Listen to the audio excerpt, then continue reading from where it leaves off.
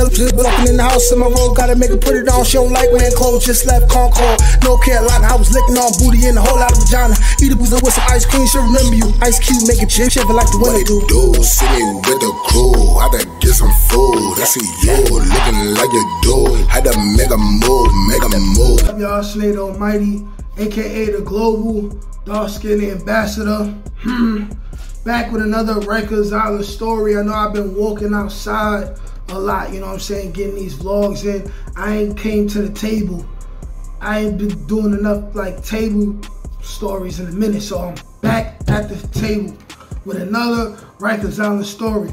Now, this story is about how I definitively learned once and for all, 2008 Rikers Island, you don't ever judge a book by its cover. You can never tell how great, you can never tell the heart a man has by his stature. You can never judge a book by its cover, because when you do, you can make an ass out of yourself. An ass out of yourself. Just like the word assumption got the word ass in it, you assume, you make an ass out of yourself, all right? So we're gonna take it to 2008 Rikers Island, C-74. I'm in 5 Main. This is the school floor. So in the school floor, you could be whatever house you in, but of course, within your classroom is going to be inmates from other houses, of course. And like, this was another way, you know, dudes mingle, forge, you know, brotherhoods and friendships, you know, camaraderie, blah, blah, blah, blah, blah, all that other stuff. So now, this wasn't when I first got to Rikers Island. This is probably my 3rd, 4th month in. So my whole trial and error process of, you know, going through the drama, you know, popping it off on dudes and getting jumped. You know what I'm saying? I'm in a good position now. I ain't got to worry about that no more. So I'm real comfy. So at this point, I'm on the school floor. I'm treating school just like how I would have been treating it in the town. Like, I'm the class clown. I'm one of the smartest dudes in the class anyway. Plus, you know, this is Rikers Island.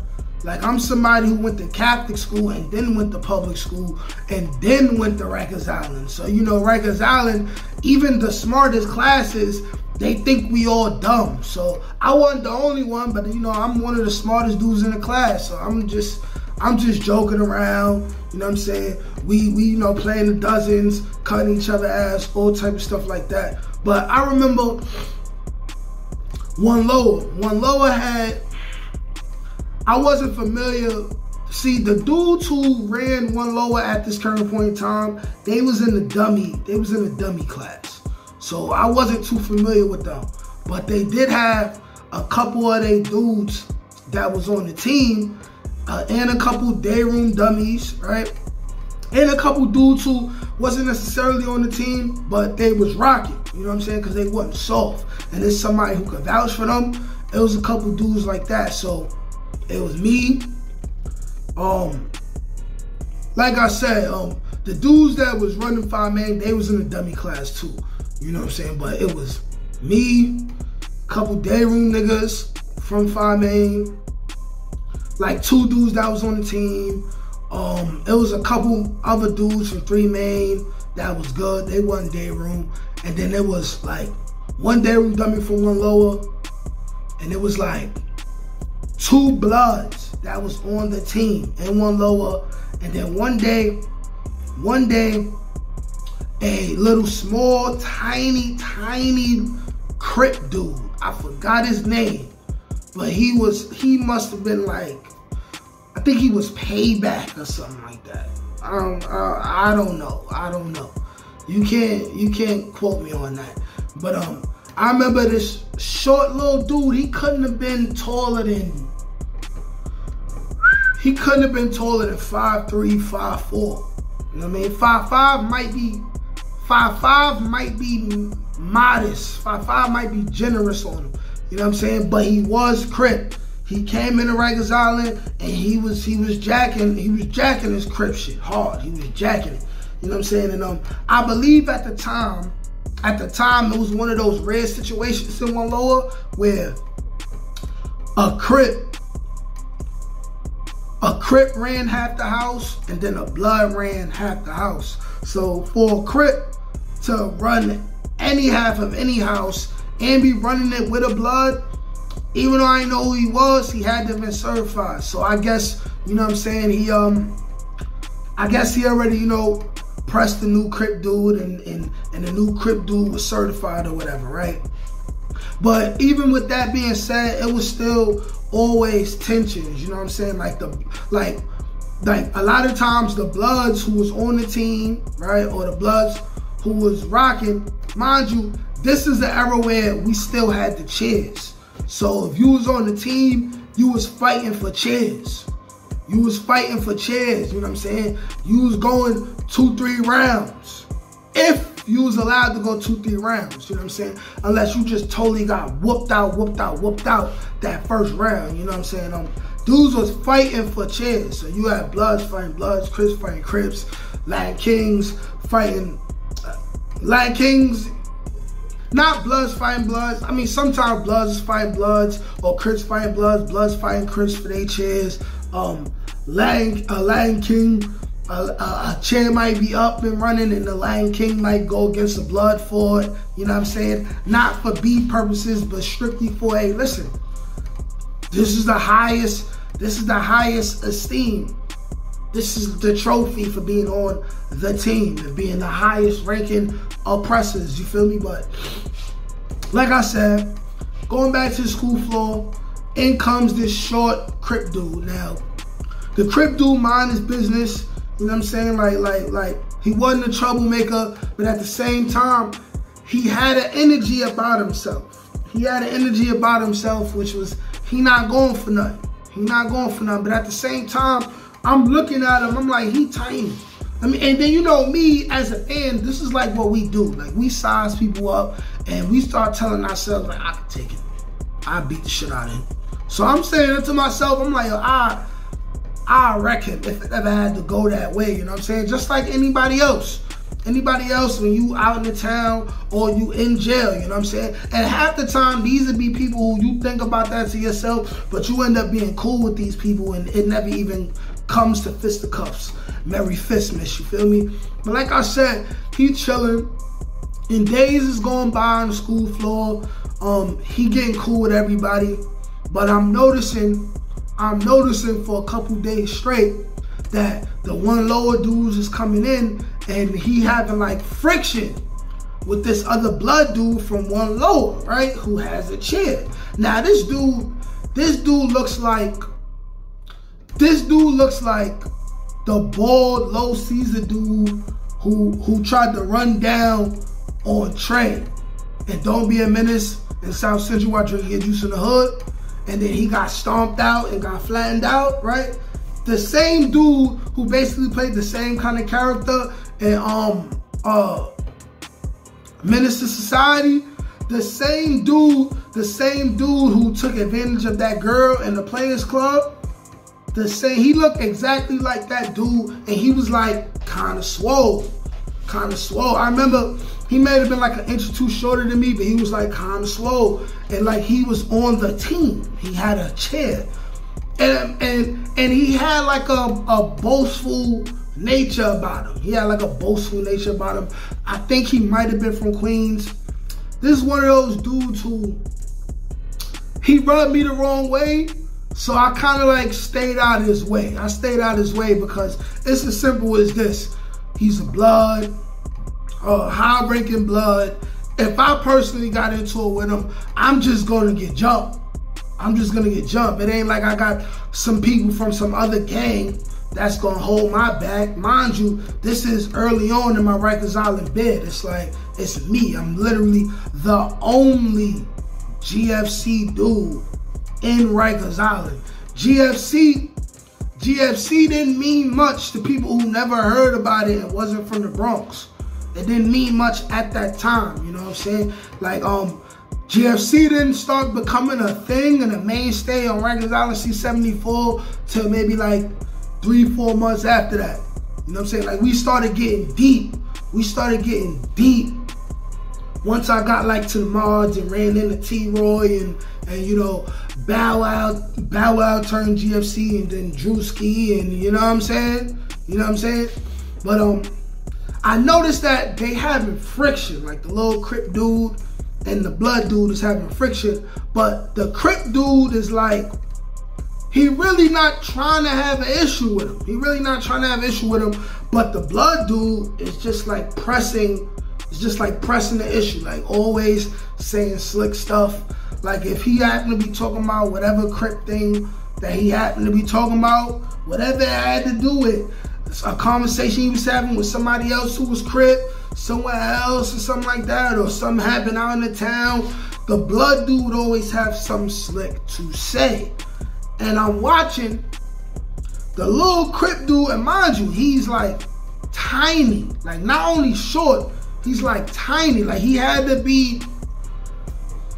couldn't have been more than like 115, 120 pounds, if that, short. And he had like a little mini afro, like little dark skinned dude. You know what I'm saying? Like little dark skinned dude, but short, tiny. But he not like appearing to be soft at all. But I'm watching, I'm like, they're gonna fight. I see it. I'm like, yo, the blood dude really got static with this Crip dude just because he Crip. You feel me? So they fake getting into it, but not getting into it. But then one day, the blood calls the Crip a hardback. Just out the blue, randomly. Mind you, I said the Crip never, ever went out his way to disrespect the blood dude at all, right? At all. So once he says hardback, it's like in How High when he was like, with all due respect, sir, suck my, right? And today I was like, right? So everybody else in the classroom was like, right? So the Crip dude gets up like he about to pop that bottle on the blood, right? But then his man stops him. And sits him back down. But now they arguing and all of that. And then the blood dude is like, come on, man, you don't want this. I beat you and every Crip up in the house. Like, stop playing with me. Stop playing, blah, right? So then the Crip is like, yo, you know what? Since you keep acting like you want a problem, when we get back to the house, let's fight then. So then the blood is like, all right, cool, I'm gonna beat you up. He like, no, let's not just fight. Let's fight for your chair. I want your chair. So once again, it's like, I'm like, oh, he got hard. I'm like, yo, he got hard. Even though he about to get beat up. Because I'm looking at him, I'm like, yo, this dude literally works out, got muscles, he's bigger than this dude. You know what I'm saying? He looks intimidating, and I'm like, this is just a small payback Crip. I'm like, he got heart.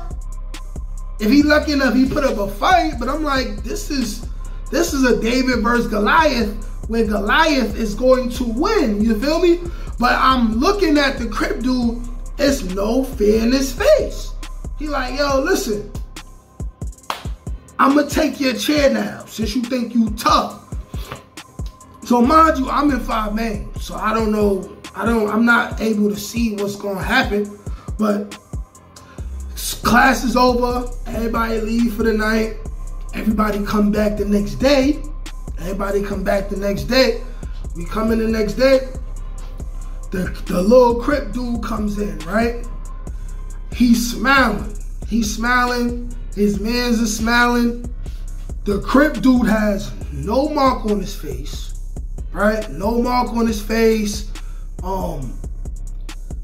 He's being a little bit boastful now without overdoing it, right? But he ain't got no mark on his face, and he feels even more, his energy is like even more confident than it was the day before, right? So The blood dude walks in. The blood dude, he looked like his lip was swollen. He got like a speed knot on his head and all of that. And in my mind, I'm like, damn. I'm like, damn, you got washed. I'm thinking maybe he got jumped or something. I'm eavesdropping to the Crips and all of that. They talking and all that. And he like, yeah, man, I beat him up. Yeah, I got the chair. And then I do some asking around. Like, yo, the Crip beat up the blood dude. And now he's sitting in the chair. I'm like, how did this happen? They got the one on? He's like, yeah, they got the one on. And it turns out that the Crip could box. And he put the McGriddles. On the blood, who apparently could not fight that well. But the only thing he could do was throw haymakers. That was his thing. Throwing haymakers, trying to knock you out. But the Crip was like a scientist. Like his hands was scientific, you feel me? So all he did was move out the way, bob, weave, boom, duck. And he was apparently talking greasy the whole time. So they fighting. And then eventually he gave him a speed knot first, cracked him in the forehead, right? And then eventually he busted his lip. And once he started bleeding, they like, yo, listen, man, the fight is over, man. Y'all about to make it hot and the whole house is gonna be in trouble. And now, apparently they're supposed to get round 2 in that new night, but the blood was so upset and embarrassed about what happened, he pops the bottle on the Crip just randomly. Like, I don't know, maybe the sergeant or whoever was there, he pops the bottle off just randomly and gets packed up out the house, you know what I'm saying? Sore loser. And then the Crip remained in that house for whatever amount of time he was there, because I remember he stayed, I think he went home from court, maybe like a month or 2 later, but he remained in the chair, had his own chair and was on the team, right? Which sparked a lot of animosity with a lot of the other Bloods in the house, but it's like he wanted fair and square, you know what I'm saying? So he had a spot on the team until he left one lower. And that's how that story went, man.